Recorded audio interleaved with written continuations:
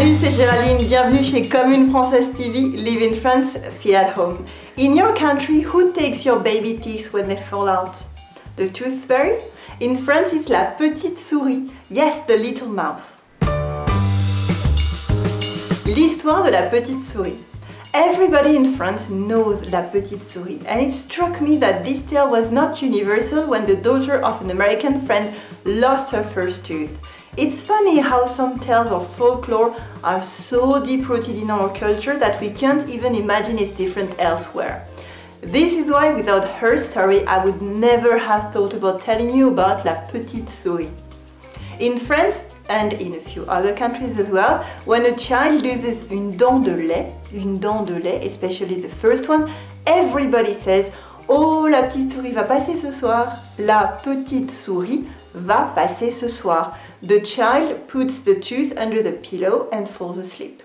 At night, la petite souris comes very quietly and takes the tooth. In exchange, she leaves a coin or a little present that the child will discover in the morning.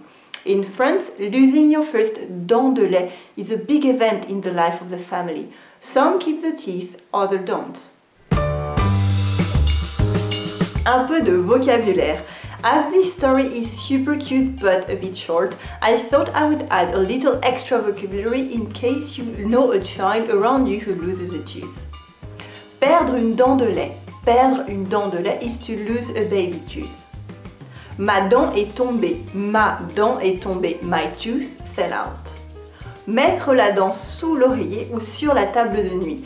Mettre la dent sous l'oreiller ou sur sa table de nuit. To put the tooth under your pillow or on your night table. La petite souris vient chercher la dent. La petite souris vient chercher la dent. Little mouse will come and find the tooth. Elle laisse une pièce en échange de la dent. Elle laisse une pièce en échange de la dent. She leaves a coin in exchange for the tooth. L'enfant trouve la pièce à son réveil.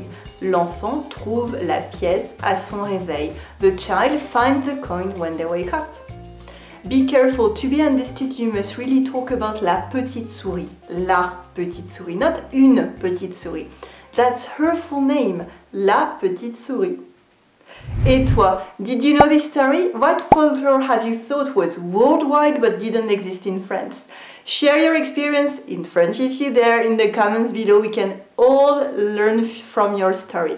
The comment section is the best place to start discussions and ask me questions.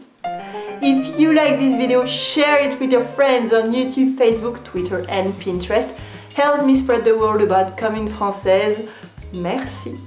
Love France, dream of speaking French like a true Parisian. Learn how with me, Géraldine, on commentfrancaise.com and subscribe to my email updates for exclusive tips on real life in France every Tuesday, plus an exclusive video lesson, Introduce Yourself in French.